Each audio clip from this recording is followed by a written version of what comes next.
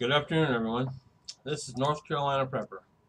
And today, I want to talk about homemade desiccant. I think that's how it's pronounced. Moisture absorbers. Um, let's go over what this is. Basically, this is silica gel, which is commonly sold in the cat litter. It's very cheap. I bought 4 pounds for about $4, for $3.99, $4. So it was very, very cheap to do that. Excuse me. Now, basically, excuse me. Basically, silica gel is the easiest material to make your own homemade desiccant packs. For basically for being frugal. You can basically get this at most craft stores or in this case pet stores or places that sells pet stuff. They sell it for drying flowers, but I find that's a much higher uh, grade, so it's like a powder. So I don't use that. I like the cat litter because of the actual size of the crystals. Basically, silicon gel absorbs about 40% of its own weight in water. Once it absorbs this amount of water, it's no longer capable of absorbing moisture out of the air.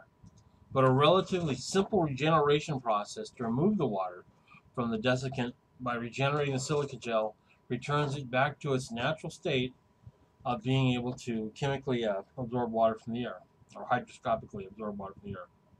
Now, pill bottles and similar containers, which I'll go into these here in a minute, make very good home desiccant containers. I fill the bottles or similar container with silica gel, and then I'll put 1 or 2 coffee filters over it and just throw this in the safe or whatever. Put a rubber band on it and seal it up. I don't have it open now because I'm going to put it away and just leave it sealed like this. But if you put the coffee filters on it or whatever, if it's knocked over, it's not a problem. It's not going to spill everywhere. It's a good idea to put a label on the side with the weight of the homemade desiccant, or home packed desiccant, I should say, which will read its weight when it needs to be regenerated. So this is 3 ounces. That's what I need for a was about a 5 cubic foot safe. Let's see here. When this weight gets to 113.4 grams, right now it's at 840. That's dry, recharged. When it gets to 113.4, it needs to be recharged, and that's 840 gram sorry, 84 grams times 1.35 gives me that math of 113.4 grams to recharge it. Not 840, 84. Sorry, my mistake.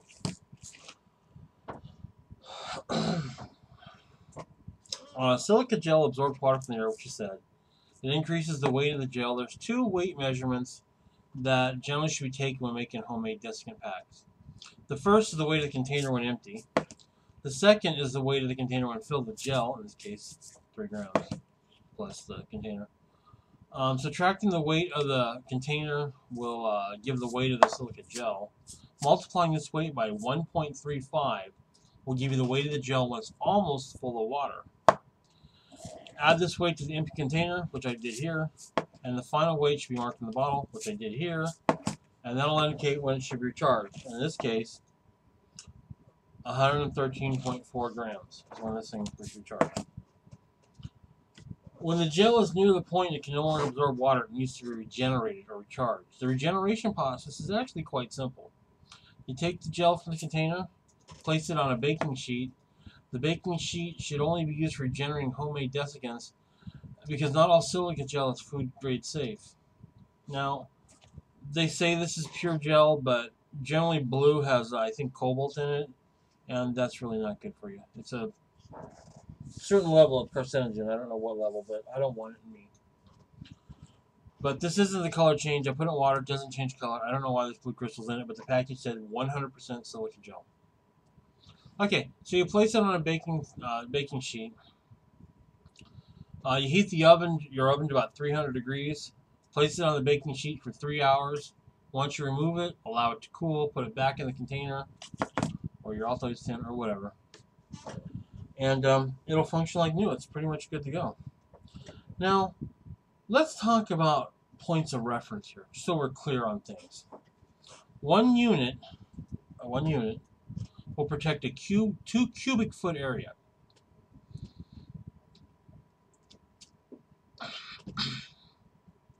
Most effectively used in multiple areas scattered throughout your safe, your toolbox, your drawer, your safety deposit box, whatever.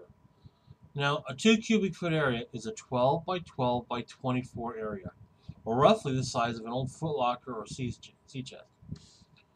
2 tablespoons, it's about what's in here, is 1 ounce, or 28 grams. That's 1 unit. A unit is 1 gram. Okay, so a 50 caliber ammo can, which is what a lot of people are going to use this for, is 11 by 5.5 times 7 inches. This gives us 423.5 inches. I'm going to add a chart. I'm not going to go through all the measurements here, but I'm going to chart in the notes of this video. That's going to tell you how much gel you should use, or silica. And it's going to be based on several factors, but this is going to give you a basic estimate of how much you should use in a sealed container, etc. So I'll add that in the notes here on the video. I'm not going to go through it now. But a gun safe that has 6.45 cubic foot, which is an average safe, small safe, about 8 guns, would hold 3 ounces of desiccant. That's 84 grams. So I see these things like safe dryers that are, 40 grams. Well, 40 grams is roughly about a little over 3 cubic feet. And a small safe is 6.5 cubic feet. So you have to recharge it a lot in a safe in a humid environment. Now, the most effective way of removing moisture is with heat on silica gel. It has a very high melting temperature. I'm told 1600 degrees Celsius. It loses its chemical bond water through hygroscopic properties if heated above 300. So you heat it low and do it longer. And what that'll do is it requires more time, but it doesn't degrade the ability of the silica gel. In a conventional oven, what I would do, or what I have done, is I spread the gel about a ½ inch in a shallow pan, baking pan, cookie sheet, whatever. I heat the oven to 150 degrees Fahrenheit, and the gel, I let it set for about 4 hours. You want the lowest heat you can. I've known people who have also thrown it in food dehydrators too. See the package here? They throw them in food dehydrators. And I think these are 1/16 of an ounce, so you need quite a few of those for an ammo can, actually. It's going to depend on the amount of moisture in the gel and the type of gel, but roughly 4 hours pretty much does it. I haven't done it personally, but I've heard of people using the microwave to dehydrate the gel. And the instructions they gave me were you put in a shallow glass pan, no more than a ½ inch tall or ½ inch deep gel. You heat it on high for 2 minutes, cool the gel for 1 minute, and then repeat about 10 times until dry. Now, I want to talk about my packaging here. I've used Altoid cans and just poke holes in the top and small holes to the drill, and then close that and put it in a drawer or whatever. I've used these in ammo cans. You have to put a few in, so I really don't care to use those. And this is what the gel itself looks like. Let me make sure it's on camera. That's the gel itself. So it's relatively big gel sizes. So a small hole is not going to rupture your or go everywhere.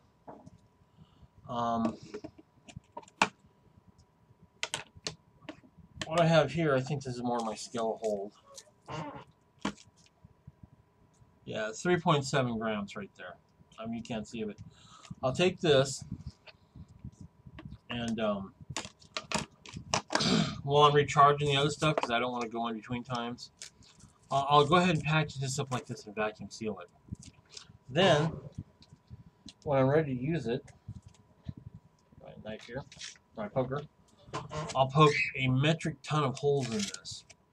Just poke all these holes. Not big enough for the gel to get out, but big enough for the air to go in and pass through. And I'll poke a bunch of these in there. Now, you could also put it in a sock and throw it in there if you had a big safe, or a big area, that's what I would do. Is I'd take a sock and fill a sock up with this and tie it off and just throw it in there. Somewhere it won't spill, where it's safe, or whatever. Now, when I actually go to put this in a safe or whatever, I'll pull the top off this and I'll put the coffee filters on. I usually use 2 filters just to prevent any accidents, and I'll just rubber band it up on there and I'm good to go. And this lasts a long time. North Carolina is a pretty humid environment, but I think I get about 5 months out of 3 ounces of silica gel, 100% silica gel. Now, there are other uses or other desiccants that you can use.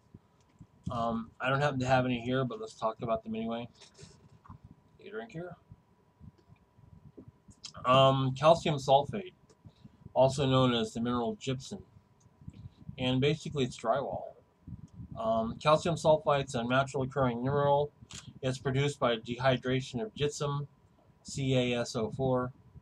It's chemically stable, but it doesn't relatively release this absorbed moisture. It kind of holds on to it. It bonds to it. And basically, it only holds about 10% of its weight. It can be regenerated, but it's a pain in the butt to do it. So let's go over that process.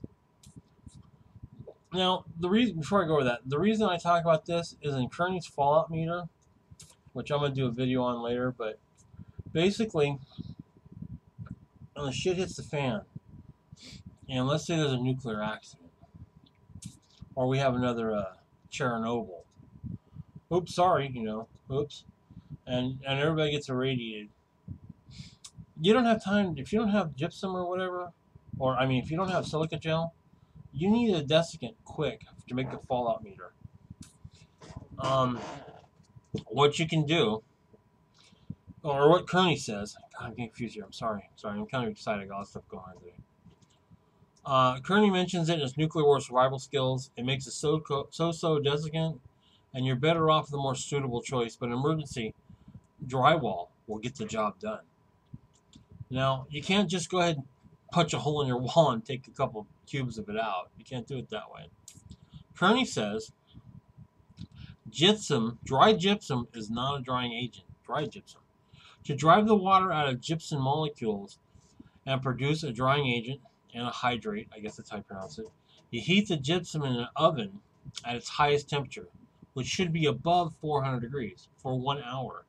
Heat the gypsum after placing it into small pieces no more than 2 inches deep in a pan, or heat the above pieces in fire for 20 minutes or more in a pan, and you need to heat it until it's a dull glowing red. So, and then let it cool, then you can throw it in your can, or or your ammo box, or whatever. If for some reason you can't get desiccant, you can do that, or get gel, you can do that. Another option is to use wood. Wood itself is a desiccant. You need to heat it in the oven until it's bone dry. I mean bone dry, more than usual. And then you put it in the container and seal it up. Wood will basically suck up any available moisture. Wood soaks, I believe it is 14% of its weight in moisture, depending on the species. Woods with coarse, open grains work the best. I'm not aware of what temperature you need to make it release or shed its moisture, or shed its water. It might be low, or it might take a lot of time. I don't know. I'd do about 150 degrees and bake it for a while. You're going to need to do some experiments to find out that, because I don't know, and I wouldn't really want to rely on it heavily, but if I got to do it, I got to do it. So, this is my homemade desiccant packs for shit hits the fan or any type of emergency. This is North Carolina Prepper. Please rate and subscribe. If you have a better idea or a comment or something, please leave it and let me know. My mind is open. If you can do it better, or you know a better way to do it, or you've heard something, I'll look it up and I'll research it, and maybe we can find the better way to do this. Like I said, I'm open to information and stuff like that. So please have a very great day. Stay safe, and have a great day. North Carolina Prepper out.